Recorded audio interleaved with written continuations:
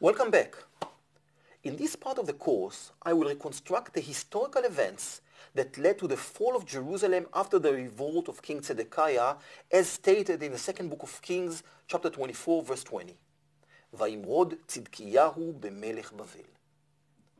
Already in this introduction, I would like to make it clear that in order to understand these events, one should not think only in terms of cold political decisions, signing treaties in the right geopolitical timing and entering into an alliance with strong allies after rational consideration.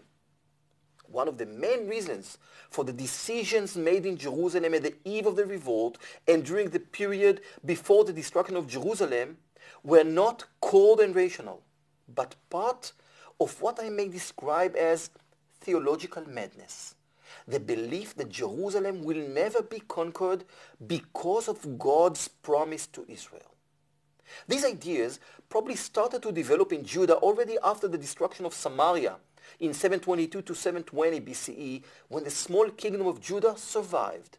After the Assyrian campaign of 701 BCE, when Judah suffered heavy destructions, but Jerusalem was not conquered due to what was interpreted as a miracle, these voices became stronger and clearer, and the idea that God chose his city, his temple, and his dynasty forever as an eternal promise became stronger, especially among the elite of the nation and the people in Jerusalem.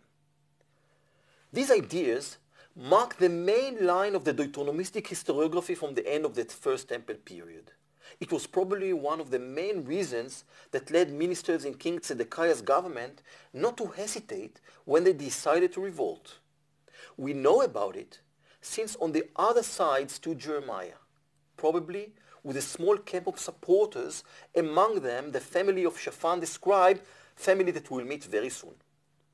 Jeremiah tried to fight against what he interpreted as dangerous theological ideas, something that after a short period when Jerusalem and the temple had been actually destroyed was understood as a wise and right observation. But it was already too late. Jeremiah lived in Jerusalem among the local Judahites.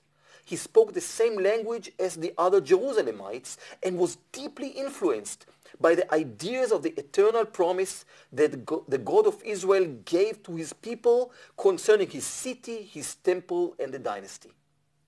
But Jeremiah understood that this is a conditional promise, a promise that was stipulated by two conditions.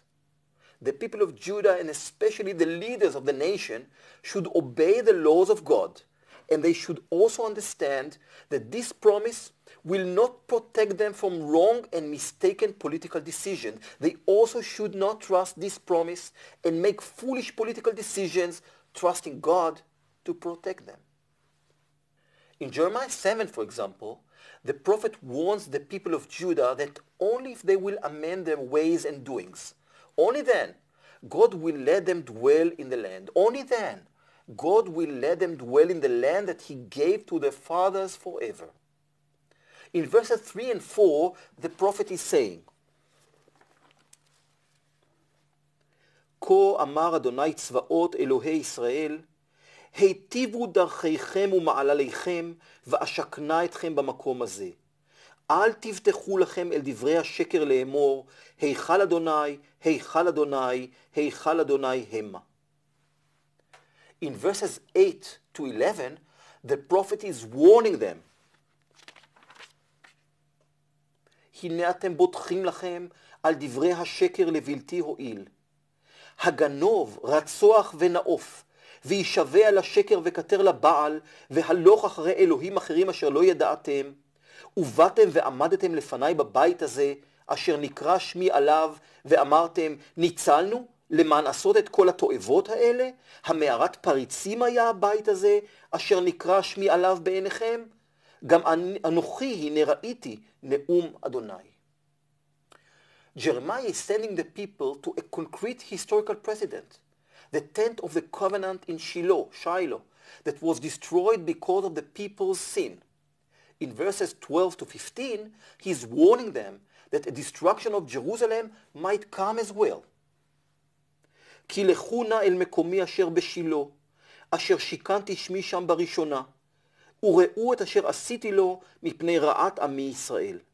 ועתה, יען עשותכם את כל המעשים האלה נאום אדוני, ואדבר אליכם השכם ודבר ולא שמעתם, ואקרא אתכם ולא עניתם. ועשיתי לבית אשר נקרא שמי עליו, אשר אתם בוטחים בו, ולמקום אשר נתתי לכם ולאבותיכם, כאשר עשיתי לשילה. והשלחתי אתכם מעל פניי, כאשר השלחתי את כל אחיכם, את כל זרע אפרים. Jeremiah's views didn't get much attention, and he didn't succeed in his attempt to prevent the destruction of Jerusalem.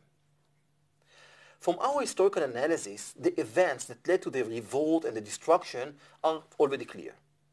The continued instability in the southern part of Hatuland, together with the increasing threat by Egypt, forced Nebuchadnezzar to invest massive resources to maintain continued rule in the region.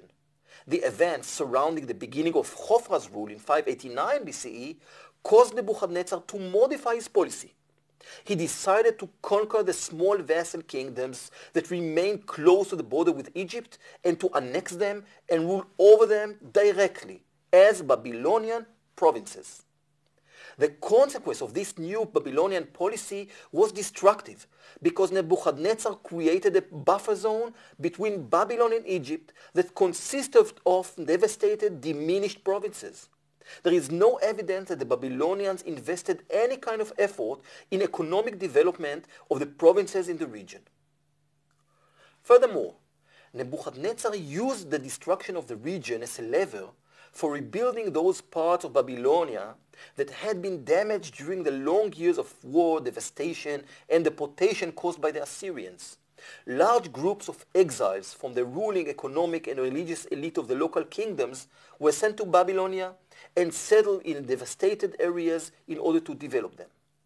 It is against this backdrop that we must understand the destruction of Jerusalem and the transformation of Judah into a Babylonian province.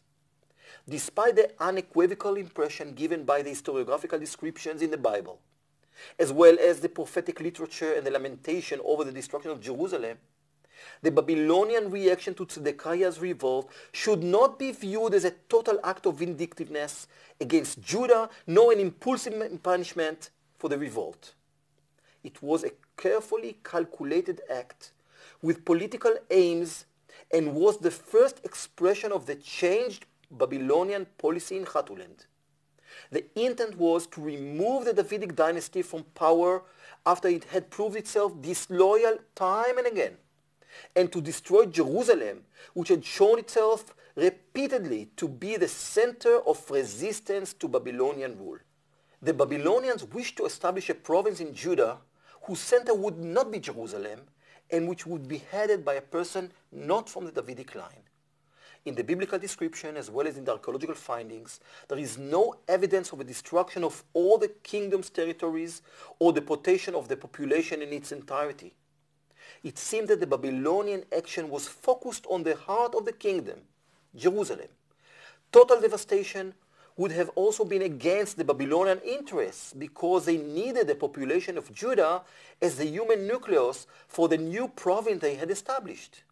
They also required the continued existence of the settlement and agricultural areas in order to collect the annual tribute and provision the Babylonian troops stationed in the country. Destruction in the periphery of the kingdom, the Negev, the Jordan Valley, and the Shfela, was apparently the side effect of the collapse of the central system.